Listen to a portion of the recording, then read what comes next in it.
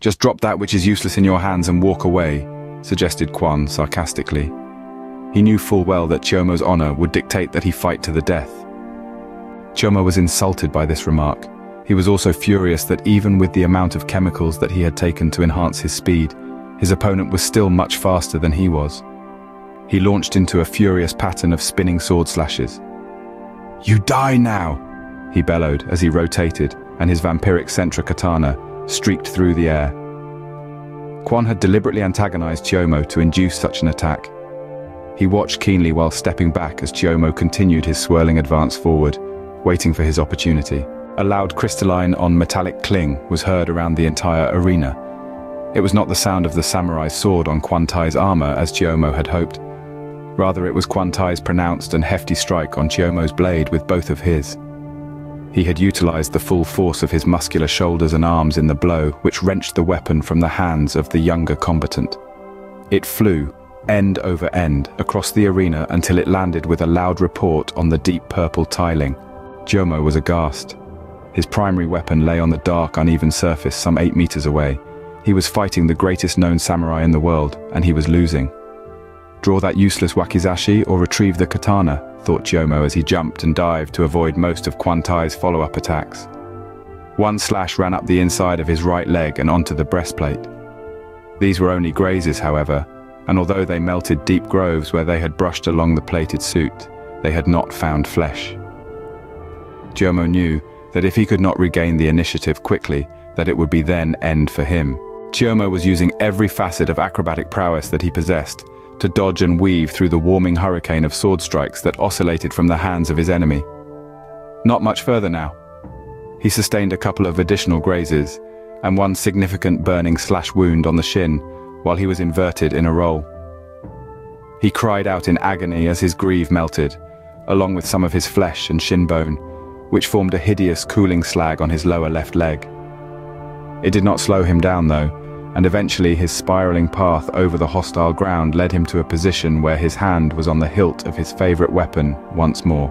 Chiyomo could barely tolerate the pain from his serious wound that was beginning to filter into his consciousness. The time for desperate action had come, and he knew it. These were his thoughts. Tai can counter every sword-based attack I attempt.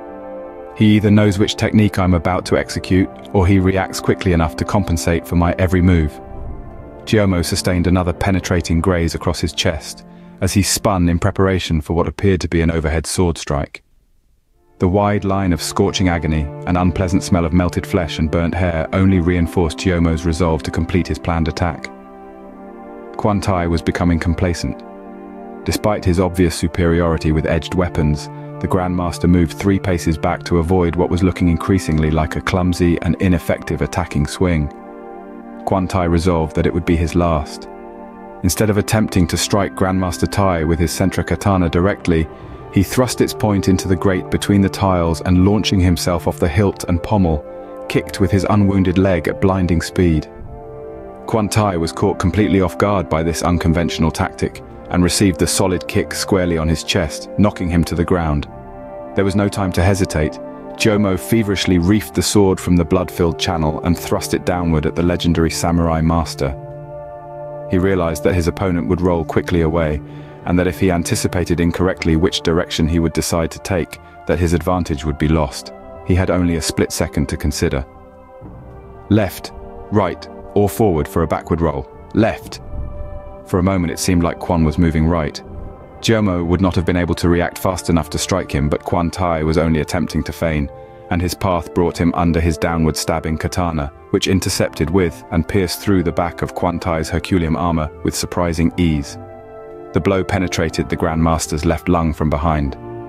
Blood frothed up from inside him and gurgled through his nose and mouth. As he fell forward, Quan Tai spent his final few last breaths to hiss curses at his killer. This was cut short by the vigorous twisting of the vampiric katana that followed, accompanied by the waterfall of blood and churned-up organs that created a red pool from the inverted blade's rearward blood vents. The crowd was going wild with excitement during the entire fight. To Chiyomo, this had seemed like a dull background roar, such was his level of concentration. He noticed the furious cheering as he slumped to one knee.